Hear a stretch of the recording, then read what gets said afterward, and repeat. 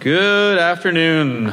Thank you all for being in here. You are in track 3, and this is hooked browser mesh networks with WebRTC and BeEF.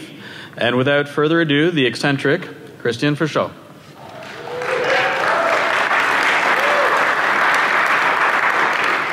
Hey everybody, how's everyone's DEF CON going? Yeah! Woo! I can't believe you guys are still hanging out here at 6, although I know like a big, 100% of the Australians here have just woken up. So, awesome. If someone's going to find me a beer later on, that would be really, really fantastic. So, my name is Frichot. I'm happy to be here talking to you guys about some pretty fun stuff. I'm one of the co-authors of the Browser Hackers Handbook, and I'm also one of the developers of the BeEF project, or the Browser Exploitation Framework. And in case you couldn't pick from the accent, I'm also an Australian, ex-Australian, Australian ex-Australian. I've just relocated with the family up to California. So what that basically means is I have no idea how hot it is. And every time I get in the car, it's telling me distances that I have no idea what it means. It's like, take the turn right in 500 feet. And I'm like, what the fuck does that mean? Anyway, so what are we going to be talking about this afternoon? There's probably a few main themes that I'm going to be brushing across. Firstly, obviously, is JavaScript. So I apologize in advance. There's going to be quite a bit of JavaScript in this talk. Obviously, client-side security and kind of social engineering testing, and then onto the Browser Exploitation Framework, or BeEF. Hands up here, people who have heard of BeEF before. Awesome. Keep your hand up if you've used BeEF before. Yeah, okay. Keep your hand up if you were authorized to use BeEF as part of a security engagement. Yeah, okay. Awesome. Another one of the themes I'm going to be talking about is obviously problems with browser communication channels. So after you initiate a hook into a browser, how you kind of maintain those comms. Obviously how WebRTC can help. And then finally integrating WebRTC into BeEF. And then I'm going to have a demo of some variety. So let's kick this off. So when Wade, another Aussie, created BeEF, he basically came up with, he just wanted to not pop alert dialogues anymore for cross-site scripting. And people still do this all the time. Like honestly, how often do you guys do engagements and you find a cross-site scripting flaw, and the first thing you do, literally the first thing you do is like alert parentheses 1 parentheses colon. It's the first thing. It's like the knee-jerk reaction to what you want to do if you find a cross-site scripting flaw. And Wade was sitting there going, this means absolutely dick to everyone. Like, it doesn't mean anything. It's useless for developers. It's kind of, the business owners don't understand what it is. And there's so much more that you can do when you have this foothold inside of a browser context. And I guess as the framework kind of grew, and as security testing as a process sort of grew and changed, we started to see people, I guess, targeting end users more and more and more. And the browser is obviously a really interesting channel to be able to do that. And obviously, as the internet grows, so did the use of browser technology. And this is a really interesting concept, because if you think about it right now, you guys will all definitely have, probably have a smartphone of some variety in your pocket, which may have one or more web browsers. Those browsers probably have multiple tabs. If you guys have your laptops here, you'll probably have 2 or 3 browsers, all with multiple tabs. And you might have more than one computer, because you'll have a work laptop and a personal laptop. And if you start to break that down, the attack surface for kind of web-based traffic it's enormous. There's a lot of things that can go wrong. Browser developers have done this really fantastic thing where you open up Chrome and it's got 3 buttons, or like 4 buttons or whatever. Like, Chrome's got the burger and the backwards and the forwards and the refresh or whatever, and it looks super simple. Like, my mum can and does use it, but Chrome is seriously complicated. Modern JavaScript is just really, really complicated, and basically this attack surface is ginormous. Wade posits this really interesting kind of risk discussion. And I like to use this example because I think if you kind of think about it this way, it's kind of a bit petrifying. But if you were working as like the security guy inside of your company, And someone came up and said, hey, we need to get your approval to install this application on everyone's computer. And you're like, okay, cool. And they're like, oh yeah, and the primary purpose of this application is to go out onto the internet and just access arbitrary things on the internet, and we can't vet whether or not they're secure or not. And you're like, okay, well that sounds pretty risky. And then they also tell you that the other secondary use case of this piece of software is to access all the sensitive intranet material that you have. At the same time, multiple tabs with things happening in the background. If you knew that we weren't talking about web browsers, a lot of people would say there's no way we should be using this technology. It's very, very risky. I guess another one of the things that we're sort of seeing happen and why we're seeing more people kind of shift to these JavaScript style attacks is thick browser style technology is disappearing. So who here hasn't uninstalled Flash yet? All right, you've all uninstalled Flash.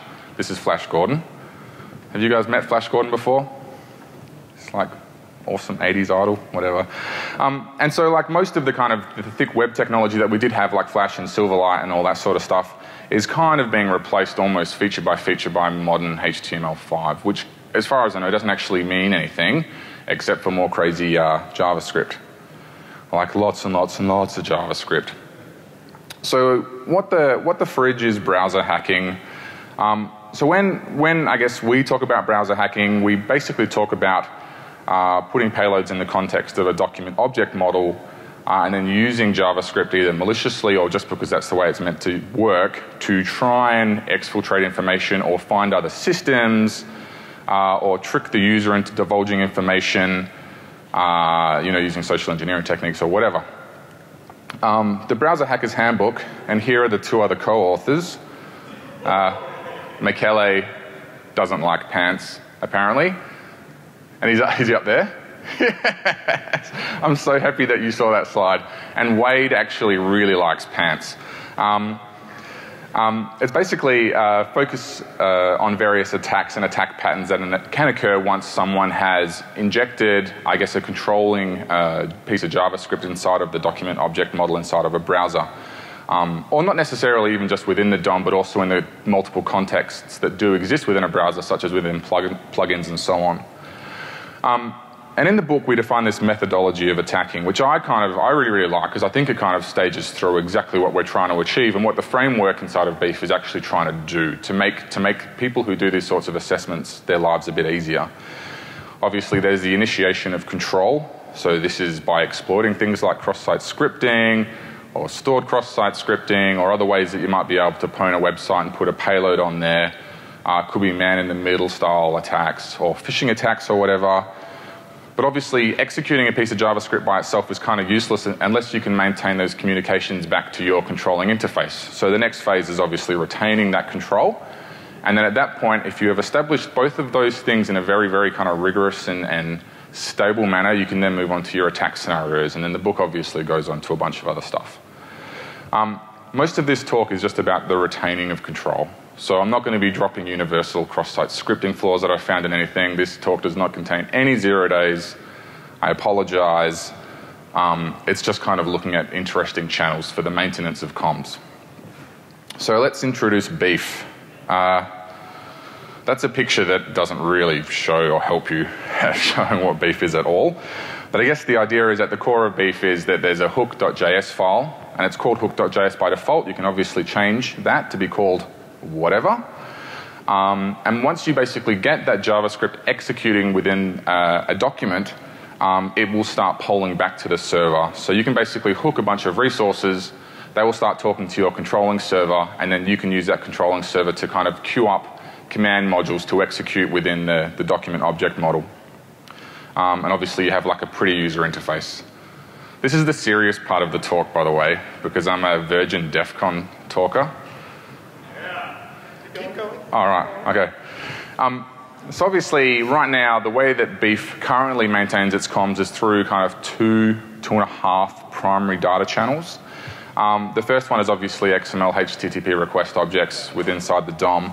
And these are pretty much just like dynamic GET requests. Like it's all pretty simple. And I guess the importance comes down to why would you need to be able to retain your communication channels for a long period of time?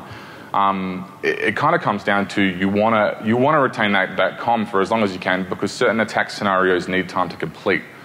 And a really good example that I like to talk about is Michele did some research that he presented at RuxCon a couple of years ago on like distributed blind time-based SQL injection using multiple browsers. Really, really interesting technique. Hello. Okay, now stop talking. All right. All right. So I just want to say thank you to everybody that's here this late, you know, coming in to see a new speaker. That's just fantastic. Give yourselves a round of applause. Yeah. How's he doing? Is he doing well? He sucks. That dude Excellent. sucks. Can you understand anything he's saying? I don't. No. Dude, thank you. Awesome.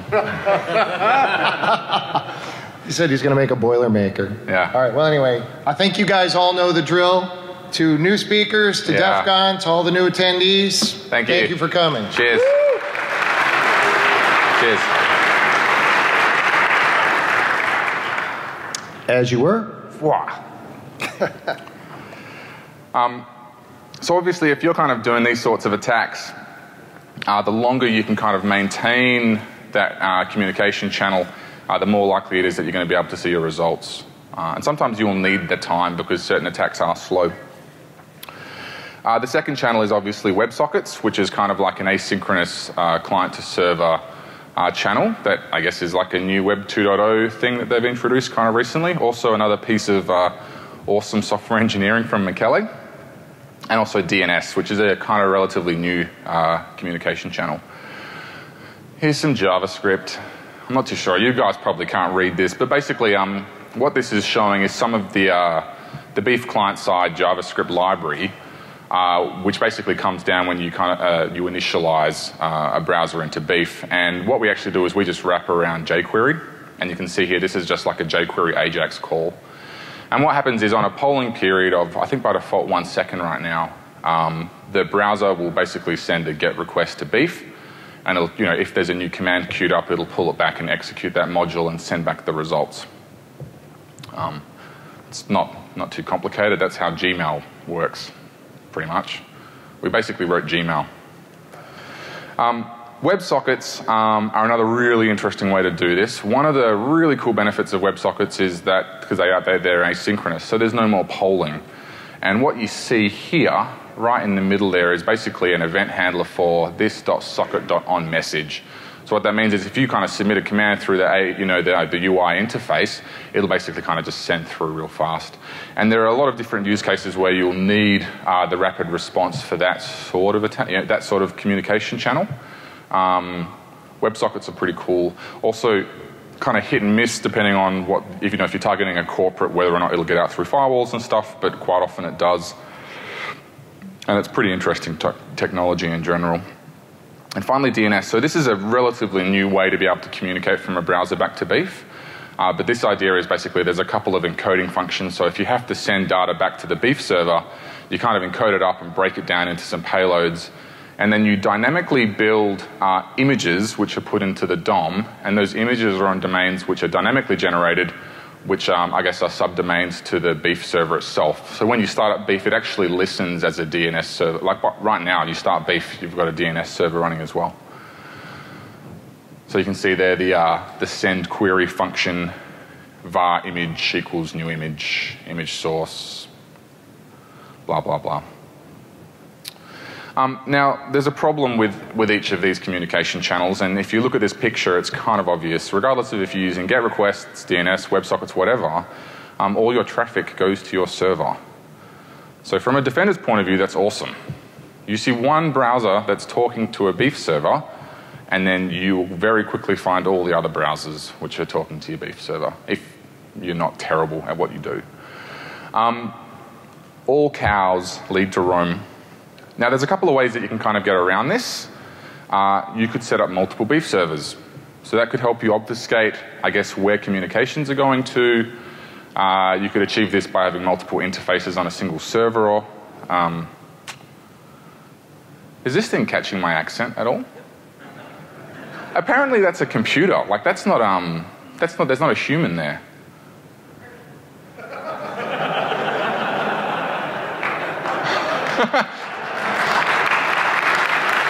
And that's what I said. And American people paraphernalia. Oh, maybe it knew what I was going to say before I was going to say it. Or you could set up proxy servers. So that's another interesting channel I've seen people use and talk about. Set up some proxy servers and kind of distribute them around the place and have a central BeEF server. There's obviously a bunch of different ways that you can try and help obfuscate the data, but it kind of doesn't help with hiding that concept of a single BeEF server. You could start by reducing your polling periods. So I said by default a second. You could reduce that to a minute.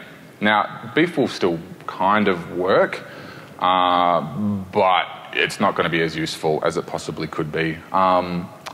We also have evasion and obfuscation extensions within the platform as well, which is really cool. So that basically will, every time you're kind of rendering and building the JavaScript on the BeEF server before it's sent over to the client, it'll be obfuscated, but that doesn't help obfuscate the server.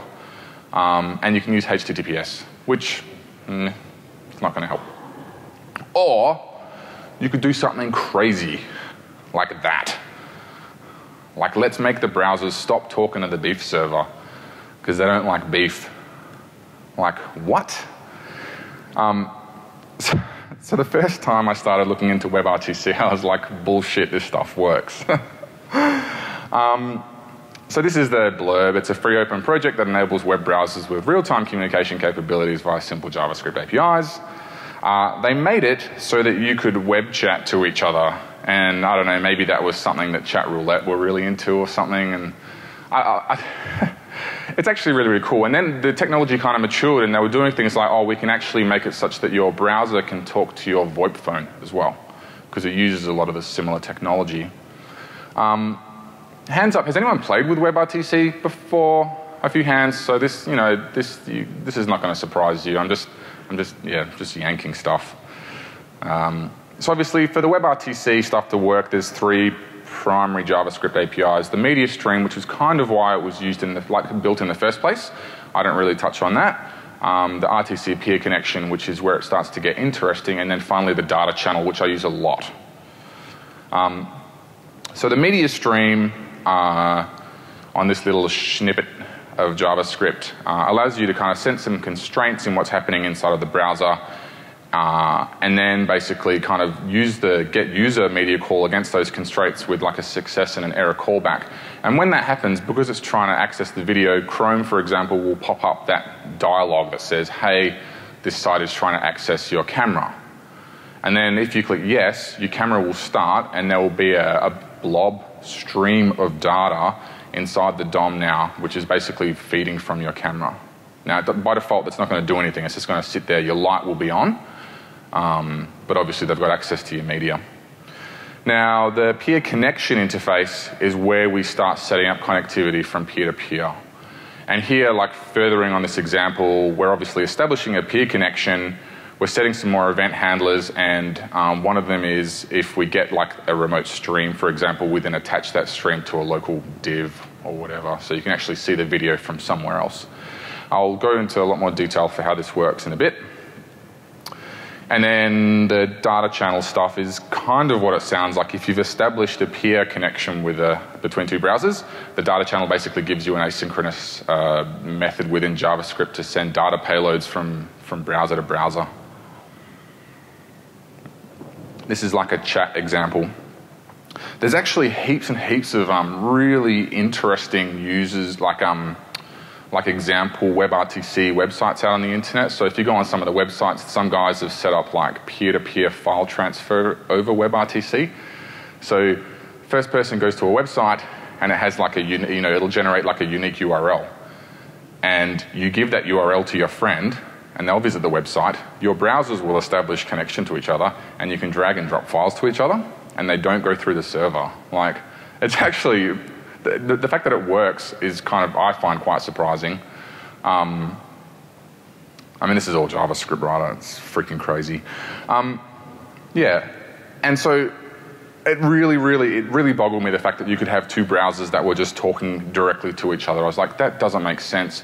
Browsers are a client. Like, they will send out a request to a port. They're not going to be listening on a port. This doesn't make any sense. Go home, JavaScript, you're drunk. Now, obviously, there's a lot more moving parts for how this works. One of them is the use of things like the session description protocol. So if you've done work in SIP or VoIP, you'll recognize this sort of stuff, because this is how phones figure out how to work on a VoIP network. SDP is needed within the WebRTC peer connection because the two browsers need to know how to talk to each other, because they do talk to each other. Now, WebRTC itself doesn't actually specify how you share this signaling information. They just say that you do in fact have to share it.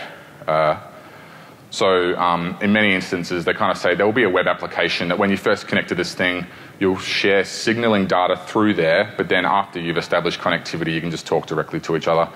We actually have used this capability within BeEF for a couple of years. So when this first came out in Chrome many versions ago, the get internal IP WebRTC module was created because for WebRTC peer connections and session description protocol to work, the DOM has to be able to determine the local IP addresses of your computer. So that's your IPv4 and your IPv6, plus also your internet IP addresses as well. So Firefox and Chrome have WebRTC enabled by default. So in case you didn't know, like if you're using those browsers, and I think New York Times actually were just pinged on it recently. They were using this technology to find internal IP addresses of LANs and stuff and organizations. It's on by default, so go the internet. This is more JavaScript.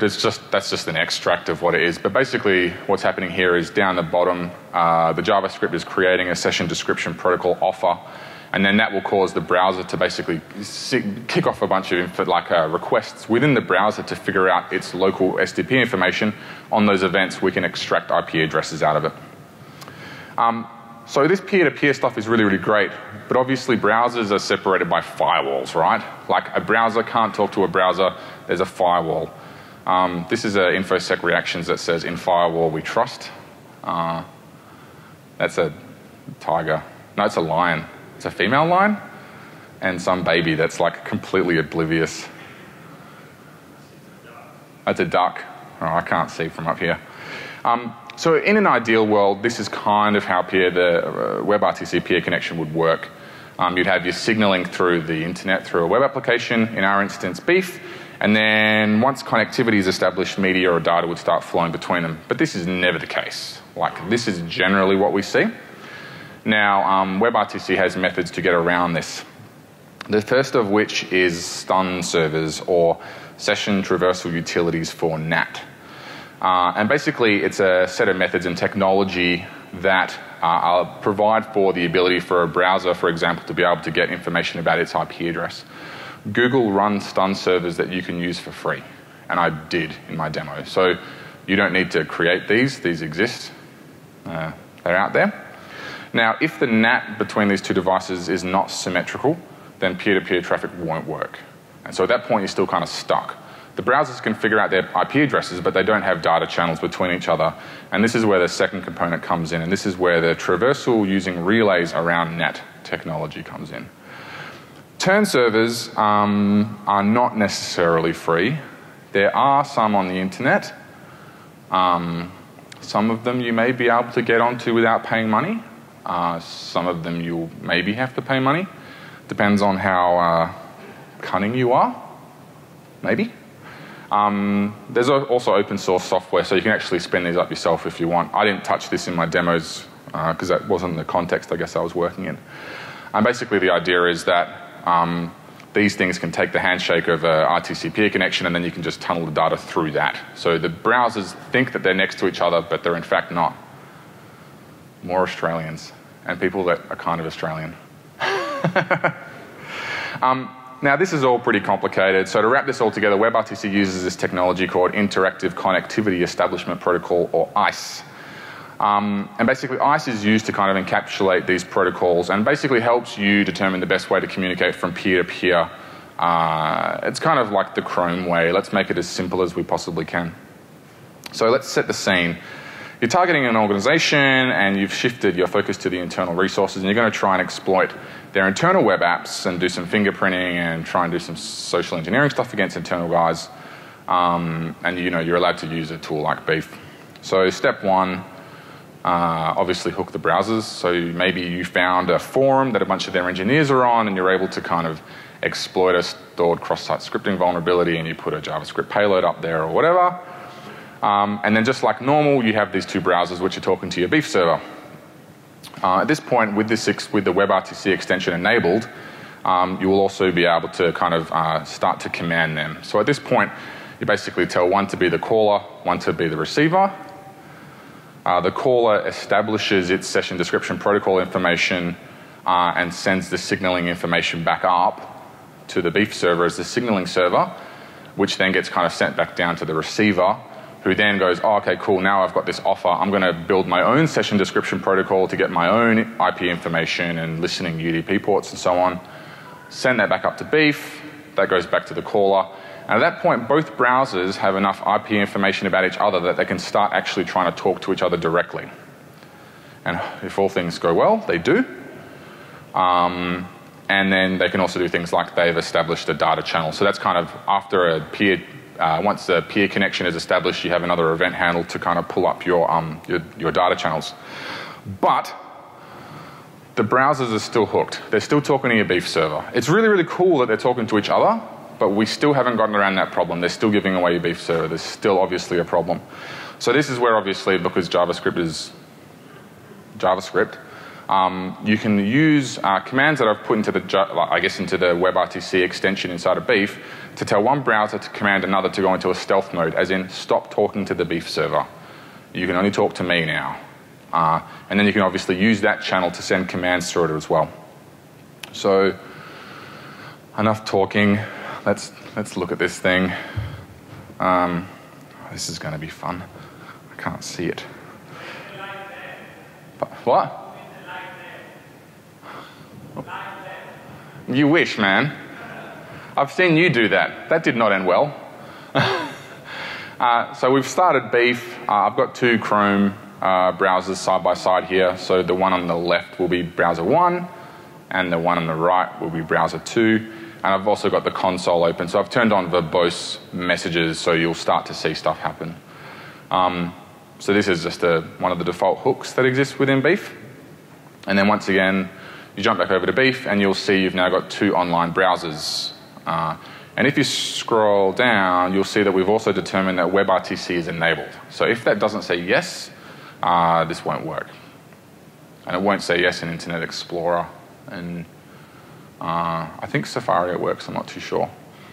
I'll also, to make this fun, I hooked in a bunch of other browsers. So I got a different Chrome on a different computer. I got a Chrome on an Android as well. Oh, and I did it in Firefox. Now, the first time I did this research, I couldn't ever get this to work. I have now since gotten that, I've gotten past that problem. So Firefox now works fine. So we've got 5 browsers hooked. That's lovely. And we've got some new UI options. So you can right-click a browser and go set as the WebRTC caller, and then select a different one and go set as the receiver and go. And then you can click on a browser, and there's a new tab called WebRTC, and in there you can see the list of your peers and the status of their connectivity. Now in the browsers, there's been a whole bunch of commands and stuff that have come up, and once that kind of connectivity has occurred, you'll see their connected status has gone into connected. So they now have a connection between each other. And I'll kind of walk through what's happening with the peer connection, because the verbose messaging is relatively useful. So this browser on the left is the caller. And the first thing they do is they create the peer connection object with a bunch of settings that we set. And then it basically starts to try and make the call. And to do that, it has to build the session description offer. So this is the signal that gets sent over to the receiver. So it builds this offer, and then it builds a bunch of ICE candidates. So these are IP addresses and UDP ports and TCP ports that I should be able to accept a data channel on once everything is going. So it sends those signals up to BeEF, and then it'll wait for the guy to send the answer back. So obviously the receiver starts receiving those messages, and it's waiting for that offer, because obviously that's the first message that it needs.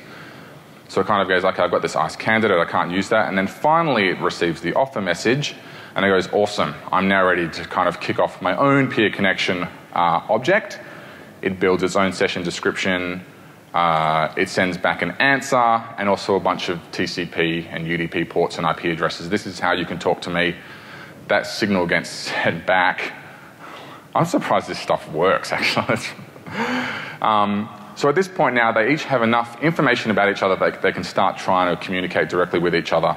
And once the ICE state goes into a connected or complete state, they're actually connected. So those two browsers are they now have an asynchronous data channel between each other. Yay. And what we're going to do is we're going to do like a star. So I'm going to make them all connect to browser number 1. And you'll see slowly that'll grow. Bless you. Gesundheit. Getting Firefox to work was an actual real pain in the ass because they changed their WebRTC implementation maybe 5 months ago. And then I got really drunk and I couldn't fix it, and then I tried it when I was sober and I got it to work. Whether or not that's scientific proof of you get more stuff done without alcohol, I don't know. I'm only a computer scientist. So at this point now, we've basically got each of the browsers connected to browser number 1. And that connection status gets polled and updated all the time. So you can't see that column, but there's like a date. And if we check the WebRTC tab on the rest of the browsers, you'll see that they're connected just to number 1. Now what we can do from here is, which also we couldn't do previously, is we can pull up a module. So for example, detect LastPass is module ID. We can right-click one of the browsers and go execute this module. And this will basically build the BeEF module, kind of change some of the beef.net.send commands, base64 it up, send it over the data channel, execute it on the peer, and send the response back. So browser 1 sent a command to browser 2, detect LastPass. It couldn't determine that LastPass was there. You can do it the opposite way. So browser 2 is running that command against browser 1, and it's gone, yes, I have detected LastPass because the DOM has been influenced by LastPass. And that browser has LastPass. So that's basically a command module dynamically kind of going across the data channel, which is kind of cool. And the LastPass module is pretty interesting as well. But obviously, as you can see on the left, all these browsers are still, they're still online. They're still talking to the BeEF server. So the option that I'm clicking now is command the peer to go to stealth. So what we'll start to see now is each of these browsers will stop talking to the BeEF server, and eventually they'll drop off the online folder. The admin UI has like a timing period of maybe 30 seconds or so they take a little bit before they disappear off that column on the left. So you'll see me refresh the browser.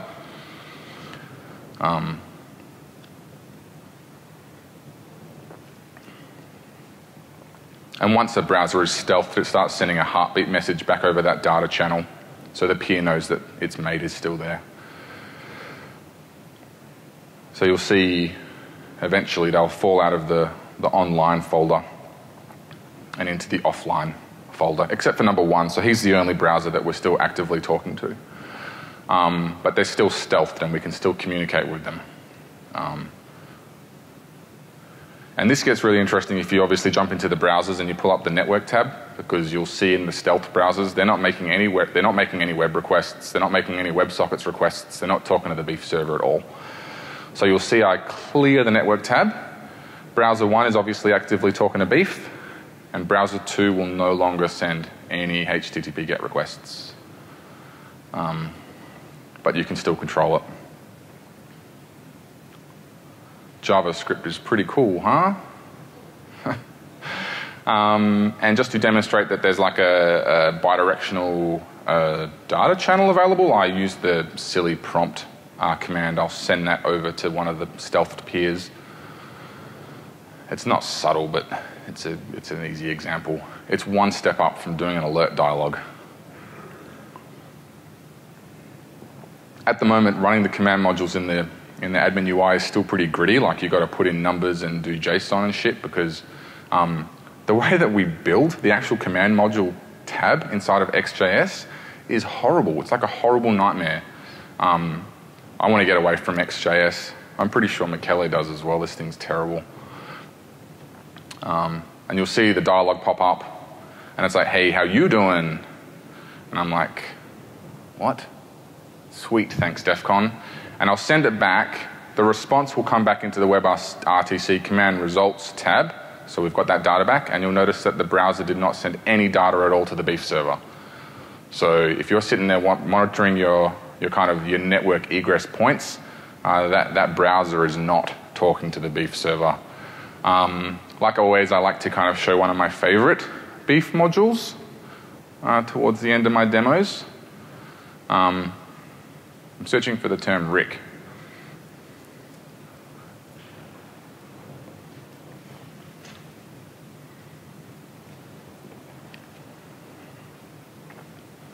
That's my favorite.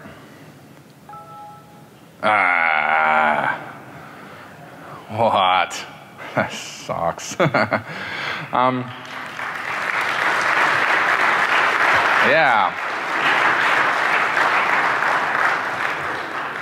So there's a few things happening under the hood. 10 minutes. A few things happening under the hood for BeEF to kind of behave in this way. I'm going to run fairly quickly over some snippets of terrible Ruby that I've done and some JavaScript. The first thing is that we have to establish some new database models inside of BeEF to be able to handle signaling messages and command module execution and other payloads and other things to communicate the specific RTC stuff to the browser. This is another one of the data models. Then we have done like an API hook. Actually, for those who haven't developed in BeEF, one of the things that I really like about it is it's super extendable. So I was able to basically interact with the hook.js dynamic construction through an extension. So it's one of those things where it's like if you want to play around with some of this stuff, or if you're doing research in sort of like like malicious JavaScript or things inside the DOM, definitely check out BeEF. So this add RTC signal to body function, and the one beneath it, basically it runs every time the hook is generated, and it'll add signaling messages if they're queued up inside of the database. The handlers define some new BeEF server URL endpoints. So these are the endpoints that when the browsers are sending RTC-specific messages back into BeEF, they hit these endpoints. We have some RESTful API. So most of the admin UI you can actually do from the... In fact, you can do it all from the RESTful API. When I first demonstrated this, I was doing it all in the interactive console, but that shit is severely broken right now because of Ruby 2.2 and threads and jobs and stuff. Then obviously you kind of wrap it around BeEF's extension API, so you mount these handlers and you kind of set everything else up to work. Now, the last piece of the pie is the core client-side BeEF WebRTC JavaScript magic. And I'm a terrible developer. Like, I kind of like to think that I know what I'm doing, but if I'm doing software development, like this is mainly me. I'm like on a computer with my elbows, and I'll brute force it with my elbows until things work. It's 600 lines of JavaScript. Seriously freaking kill me. But it actually works. So kudos to JavaScript for letting me suck at it. And in the heart of it is the kind of, obviously brushing over 600 lines of code. Right in the middle is kind of these event handling logic. So if I receive a data channel that is like exclamation go stealth, I'm going to go into my stealth mode and kick off a bunch of timers and do a bunch of other stuff.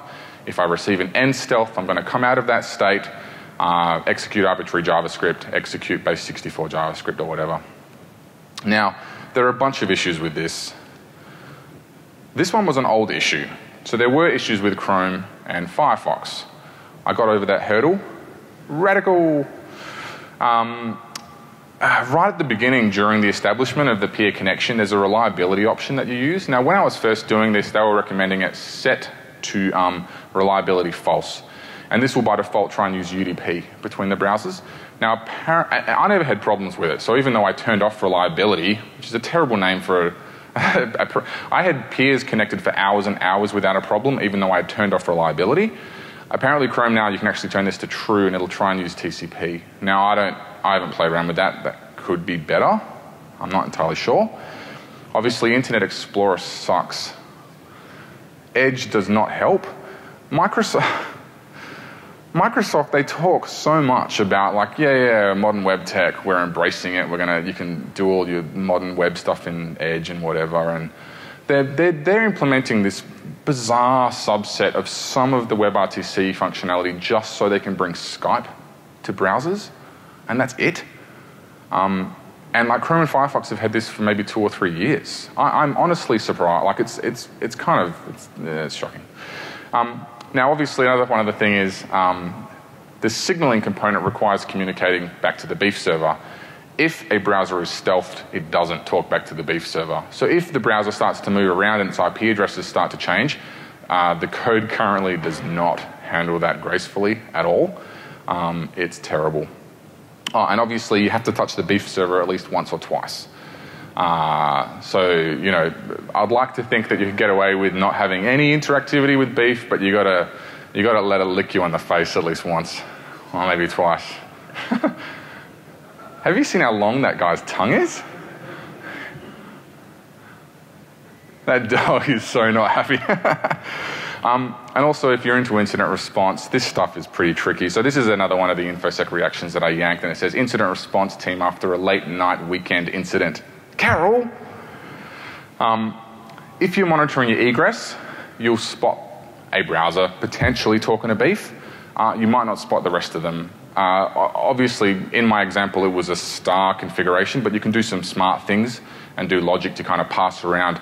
I'm going to talk to BeEF. No, I'm going to talk to BeEF. I'm going to talk to BeEF. I'm going to run a command module, share the results with all my peers. If I lose a peer, it doesn't matter because all the results are everywhere else. So this stuff can certainly be a lot more advanced than it is right now. Not that it matters, because VirusTotal doesn't pick up on the default BeEF hook anyway. From time to time, this might hit a 1 or a 2, and then we change the date in a file, and it stops working again. You know, same thing, there was some guys that did a Chrome extension to detect BeEF because there were certain signature patterns in the cookies that were done. Michele, within 4 hours or something, he's like, push the change and it's gone. They make a change and then 2 hours later he makes another change and they're just like, this is ridiculous, like we're not doing this anymore. Because really, we're just doing what JavaScript is meant to do. Now obviously, because of those issues, there's a bunch of things that I would like to see happen in this space. Handle remote peers better. There's open source turn implementations. It'd be interesting to actually integrate that into BeEF. So if you're behind firewalls, you kind of would be able to do it. Handle those peer termination events better. Like there's stuff that you could do there, which I'm not doing. Obviously round robining the peers. And I've actually run this in a bunch of corporates and I'm always surprised that the traffic quite often does make its way out. Now I haven't extensively researched that behind maybe more active proxy style environments. That could be interesting. And that kind of comes to the end of my talk. I need to call some shout outs. Wade, who's not here, who's a freaking lovely dude. Michele, who is here, he's lovely as well. Obviously everyone that helps with BeEF, and there's probably people in the room or at the event that have contributed stuff to BeEF. Come and say hi, I will buy you a beer. I fucking love all you guys. Everyone that helped with the Browser Hackers Handbook as well, because while there was the 3 of us that kind of managed it, there was tens of other people that also helped contribute. Shout outs to my old dudes in Australia, everyone I talk shit on Twitter with, and my wife and baby, thank you very much.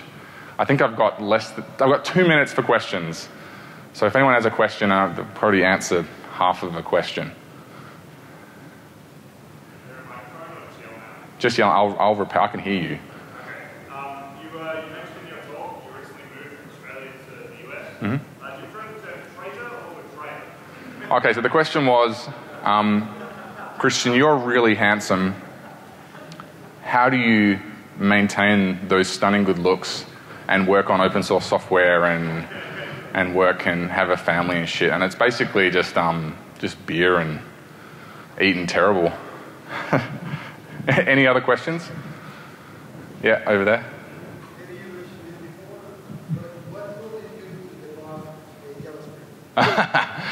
Well, okay, so the question was, what tool do I use to debug JavaScript? That's a really interesting question. So Rapid7 did an open source security matters thing last night or the night before, and I did a little BeEF talk, and I basically said most of the JavaScript inside of BeEF is kind of 1990s JavaScript. ECMAScript 6 and all the modern stuff that's coming out in JavaScript, we're not really using too much of that. We're also like not doing a lot of dynamic loading using a lot of the technology that people use, like browserify and that sort of stuff. We don't test, I think some of the guys might use tools and stuff to help them debug JavaScript. I debug it by basically like console.logging. and opening up a console log, which is terrible. I'm getting thumbs up. It's the terrible hack way to do it. I think that's what he's trying to say. We know, I think it's just one of those things that because mostly people are trying to squeeze stuff out in a really short period of time, a lot of the testing framework is not as mature as it probably should be. And like the use of XJS, for example, to me is a really big indicator that there's not been love as much for the project over the last couple of years as it probably should be. Michele's been doing some crazy cool shit with like the auto rules engine stuff. I'm not too sure if you guys would have seen that. If you want to talk to him about it, definitely hit it up. So feature-wise, that's probably the biggest thing that we've seen over the last couple of years. But no, I'm terrible. And I freaking love and hate JavaScript. I don't have any good way to debug it. Ruby side, I'm also the same. I'm actually like, I just put puts everywhere. So I'm shit at that as well. And these guys were all like, use RubyMine, like do debugging properly, you plebeian. And I'm like, I computer really good. Fuck it. Any other questions? Oh, no, I'm out. Guys, thank you so much.